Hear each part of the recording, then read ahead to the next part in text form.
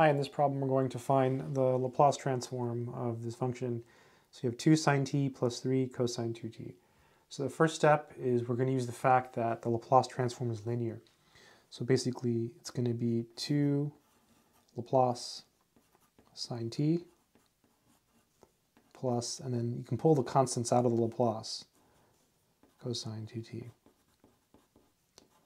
And the reason is the Laplace is really just an integral, right? Recall that if you have the Laplace transform of a function f, that's really just the improper integral from 0 to infinity of e to the negative st f of t dt, provided that this integral converges. That's the Laplace transform of a function. So that's why you can pull numbers out, because if this converges, you can use all the properties of integrals and pull out constants. So it is linear. Also, it's additive, right? As long as everything converges, you can add up integrals. So here we're going to use formulas. So there's a formula for this and this that lets us avoid this complicated formula. Otherwise, this would be a very long problem. So recall that the Laplace transform of the sine of kt is equal to k over s squared plus k squared. Okay, and then the Laplace transform of the cosine of kt,